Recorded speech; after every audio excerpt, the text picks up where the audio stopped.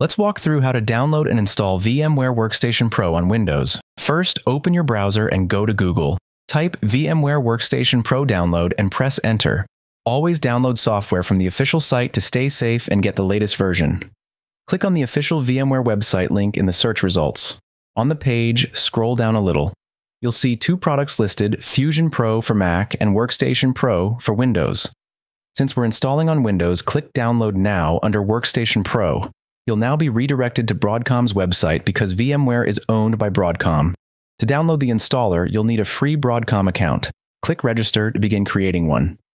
For the email, I'm using a temporary email address. This is a quick way to avoid filling your personal inbox with marketing emails.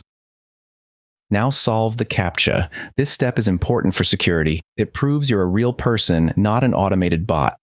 Go back to your temporary email inbox and look for a verification email from Broadcom. Open it and copy the code you received. Return to the Broadcom page and paste the code into the verification field. This confirms that the email you provided is valid. Now fill out the rest of the form. Enter your name, country, and job title. Create a strong password. Then tick the checkbox to create a free account.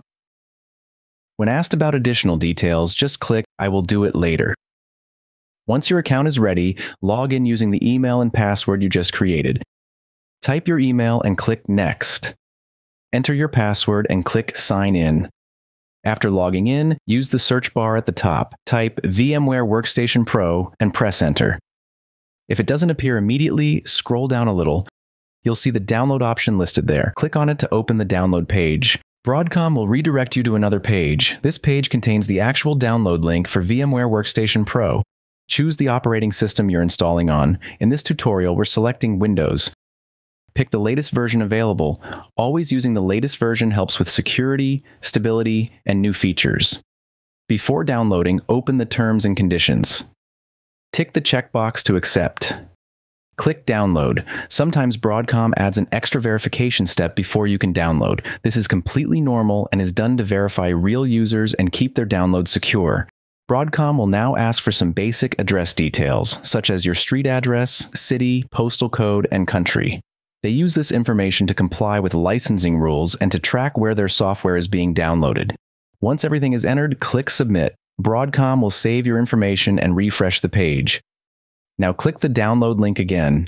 Your VMware Workstation Pro file will begin downloading automatically. When the file finishes downloading, open your Downloads folder. Double-click the setup file to start installation.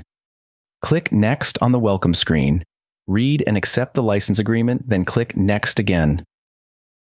On the next screen, you'll see two optional boxes. I'm unchecking both of them to keep the installation clean. Click Next, click Install to begin the installation. Wait a few moments for it to complete. When it's finished, click Finish to close the setup. That's it, VMware Workstation Pro is now successfully installed on your Windows PC. You're ready to start creating and running virtual machines.